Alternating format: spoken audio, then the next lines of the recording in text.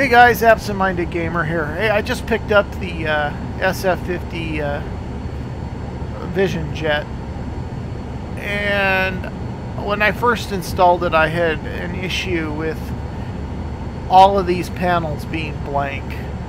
And I spent a better part of the day trying to figure this out. There wasn't a whole lot of help on the internet, but I found some things to look for.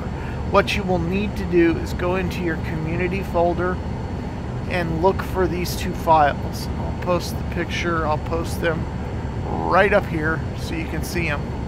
Go into your community folder and delete them.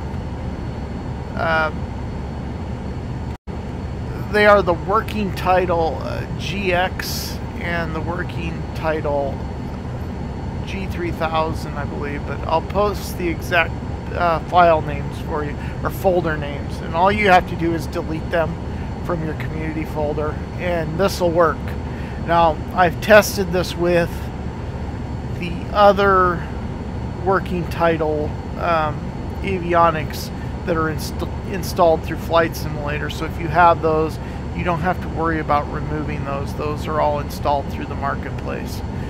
But if you have an older version like I did in your community folder, that's what's causing the hiccup, and that's what's making all three of these panels not work. So you just delete them, restart Flight Simulator, and everything should come up like it's supposed to.